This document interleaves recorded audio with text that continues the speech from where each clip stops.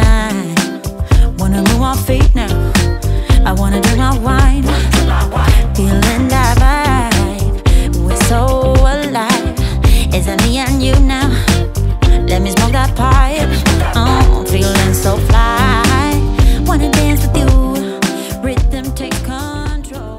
Here's the dried result of the deconstructed bloom. So now I want to embellish or bloombellish the deconstructed bloom. Get that? Yeah, Lance coined it. We're all just kind of going with it this week. As I looked at it, I thought, you know what? It looks like an image of a woman and her cool like hair kind of coming out to the side.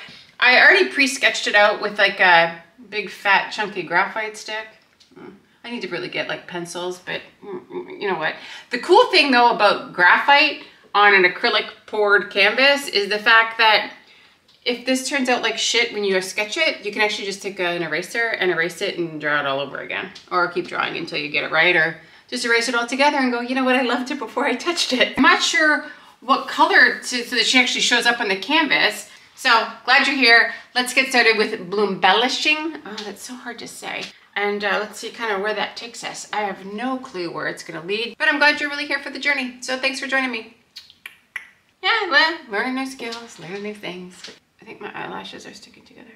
I don't wear makeup a lot. I only put mascara on. Yeah, whatever. Okay, Bloombellishing time. Let's start playing with my face. I see you watching me when we're with our friends. It's definitely something in the air. So let's take it from there, 'cause I know you want it. Afraid to let it show, and I know you need it. Why don't we let it grow, grow, grow?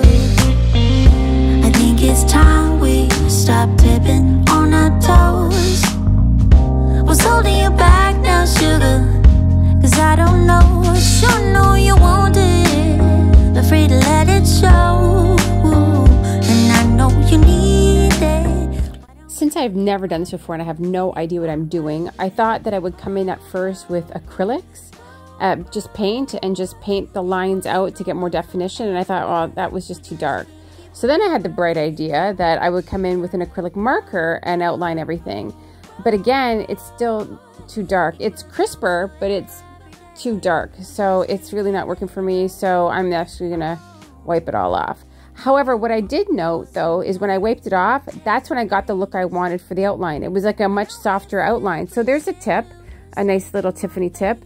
When you're outlining something on an acrylic pour and you just want like a soft outline and you don't want just the graphite pencil, then go in with like a acrylic marker and then just wipe it off, because part of it's still going to stay if you don't scrub too hard, and it'll really soften up the image. And then when I started to blend, of course, because it's over an acrylic pour and the canvas is kind of almost like a plasticky feeling, it's kind of difficult to paint, I'm not gonna lie. And this is just regular acrylic paint right out of the tube.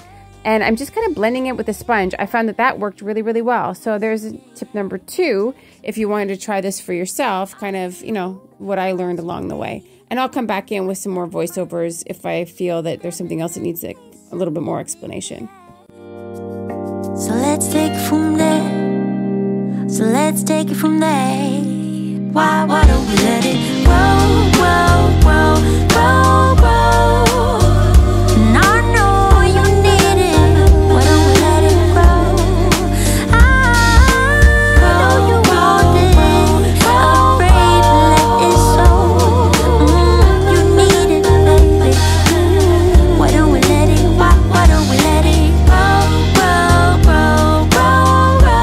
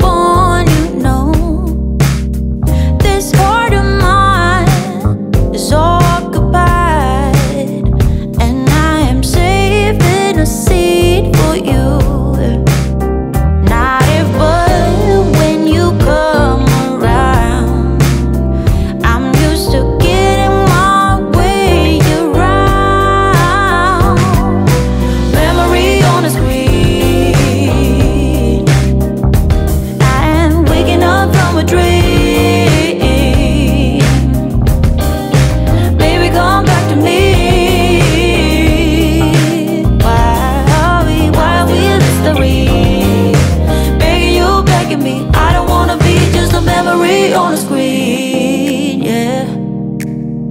I don't need to be here, and I don't want to move on, you know. You know, what I found interesting about this was it kind of took a life on its own as it was developing.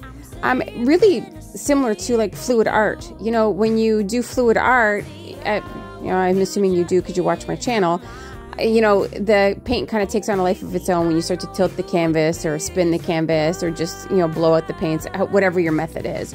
And this was kind of like the same thing. Like my initial intention was just to put on like the face and the neck, and then from there it was like kind of like, meh, you know. So I went in with the palette knife and I started just to, you know, scrape with the palette knife to create some of the, to create the dress. And then of course now I'm going to come in and make the lips, which that was always part of the initial intention. So, you know, I just, again, it just takes on a complete life of its own, and I keep embellishing and just enjoying the process as I continue to create this little glamour woman. I don't know what else to call her. The glamour chick? Yeah, I don't know. Anyway. Interestingly enough, things you learn along the way. I wanna be just a memory on the screen. I don't wanna be just a memory.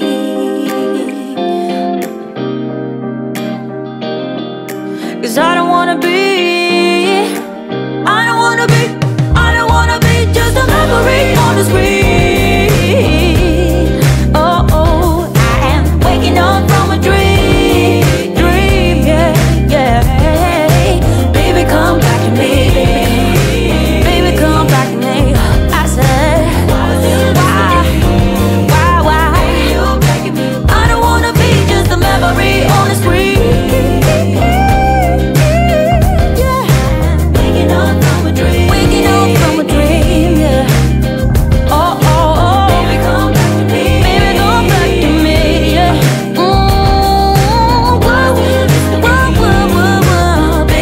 Begging me, I don't wanna be just a memory on the screen.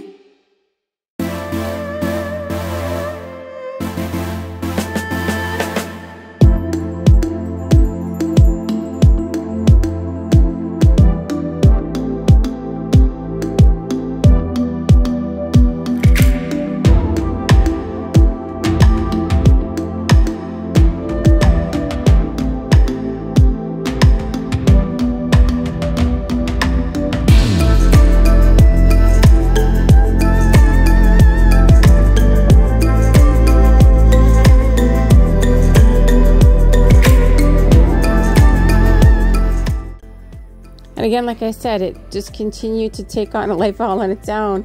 I thought that just having the black dress just kind of was flat and didn't really offer a whole lot of depth or interest. So then I went back in with some magenta, again with the palette knife, and just kind of added an extra layer to the dress to add a little bit of visual interest. But then after I did the dress, I realized, well, I was going to actually try to paint an eye, but then it was kind of awkward to be able to put that in, because I'm like, well, is the pour over top of the eye or what is it? I wasn't sure. So I went back in with the palette knife to kind of create like a flower over top of the eye instead, like kind of like it was part of like the headpiece. I don't know. And then of course the black looked like she had a black eye, so then I went over in the magenta to kind of make it look like it matched the dress. I'm not a fashion designer. I really don't know what I'm talking about, but this is kind of, you know, what my thought process was. And then I went in with a couple of layers again to give it a little bit more depth and dimension. So it's black, the magenta, then black, and then I went back in with magenta over top, and it really gave it, because the magenta is like an iridescent against, it's not iridescent, it's translucent compared to the black. So it kind of added, it kind of varied in color, for lack of a better word. Anyway, if you enjoyed today's video and this is the type of stuff that you'd like to see more on the channel, please like, subscribe, turn on notifications, and leave me a comment down below. And of course, if you've got any questions on the technique or what I did that, you know, maybe I didn't explain very well, more than happy to chat in the comments. And don't forget, tonight's a Friday night of premieres. So up after me is Pouring Together with Lance Travis, followed by Cindy at Cynthia Porter Studios. Then it's Art by Donna M. and Nate Bright. So I hope you'll join us over there in the chat. Link to all of their premieres and stuff is in my description below. So ciao for now and see you in the next video.